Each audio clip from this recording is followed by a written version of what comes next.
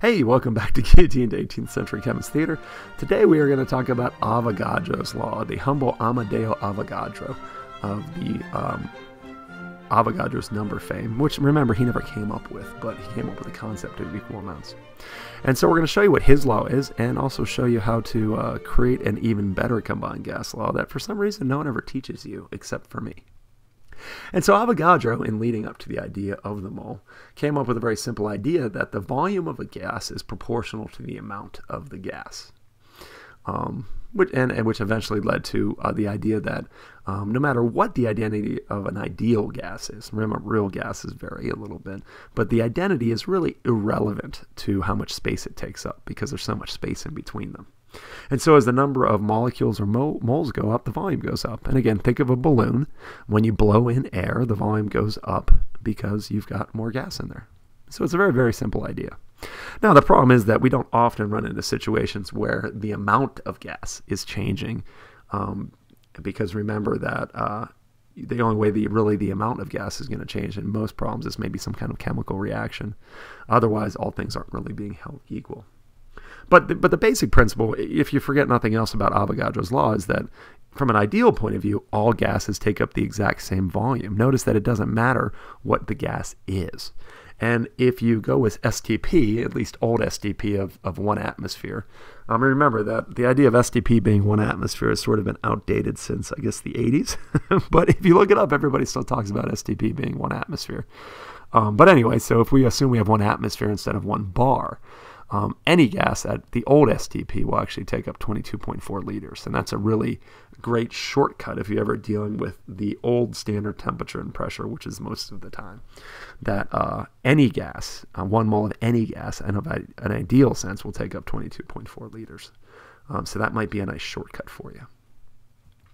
So let's look at a somewhat contrived example of Avogadro's law. Oh, there goes our friends. Some amazing animation there. So this is taking the very simple principle of Avogadro's law and then saying, well, how can we spice this up a little bit?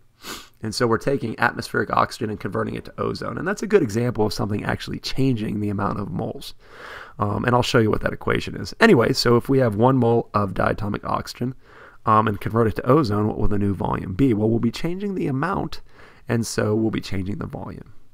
And so the trick to doing this problem is realizing that the amount is changing, and how does the amount change? I don't give you what the moles change to, but if you say, well, 3 O2s are going to become 2 O3s, which sounds very simple once you see it. But the trick to Avogadro's law problems often will be knowing how the amount changes. So you could actually tie a stoichiometry problem into this, or a lot of things.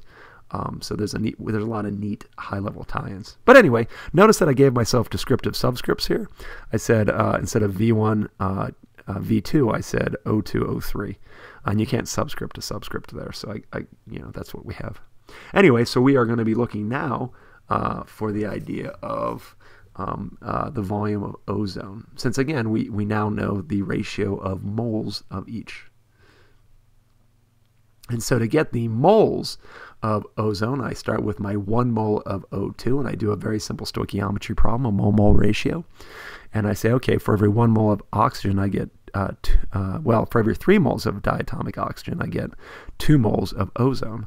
And so very simply, I guess most of us can figure out that'll be 2/3 of a mole, or if you're looking at sig figs, it'll be 0.667 moles of ozone. Once you have that, this is a pretty simple problem. All right, so I'm going to solve for my volume of ozone. And as you might suspect, it actually went down because as the moles of gases went down, it would take up less space. If it's in a container, again, all other things being equal, which means pressure didn't change, temperature didn't change, and of course those things are open to change. Anyway, there's Balloon Boy and the dog. So anyway, so here we go. The super combined gas law. I don't know why you don't see this anywhere, but there's no reason that, and here we go, we can combine these together. There's no reason we can't put amount into the combined gas law. Now, I guess most people don't because amount usually isn't changing. But, and again, I challenge you to find this anywhere else. Here's the super combined gas law. I'll let you in on the secret. Now, not only can you derive Boyle's, Charles, Gay-Lussac's, you can also get Avogadro's law out of there. They're all there. Now, again, if you're holding N constant, which is most of the time, then you just get the regular combined gas law. But now you can actually deal with changing molar conditions too. Now, are you going to run into them often? Maybe not, but there you have it. So there you go, my patented, trademarked super combined gas law. You're welcome. You're welcome. So, I think we only have one lesson left. I think we have to talk about gas stoichiometry, and then we're going to wrap up gases. And so I'm looking forward to that. So, thanks for watching, and have a great day.